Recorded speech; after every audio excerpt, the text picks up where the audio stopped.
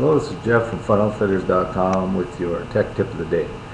When you're going to replace your pistons and rings in your snowmobile engine, you want to make sure to inspect your cylinders thoroughly before replacing your piston and rings.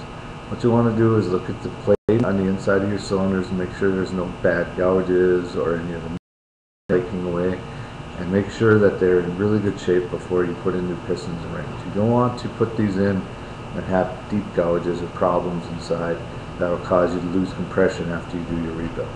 What also you're going to want to do is, before you replace your piston and rings, you're going to want to hone your cylinders. If they're Nicosil, you want to use a 320 grit hone with a 45 to 60 degree crosshatch.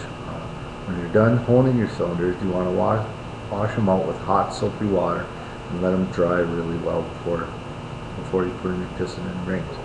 When you put them back on, you want to make sure that you oil them thoroughly before you put your piston and rings in, so that your piston rings will seat thoroughly on the wall of your cylinder. This has been your tech tip of the day. This is Jeff from FunOutfitters.com. Any more questions, give me a call, 866-531-0123. Thank you.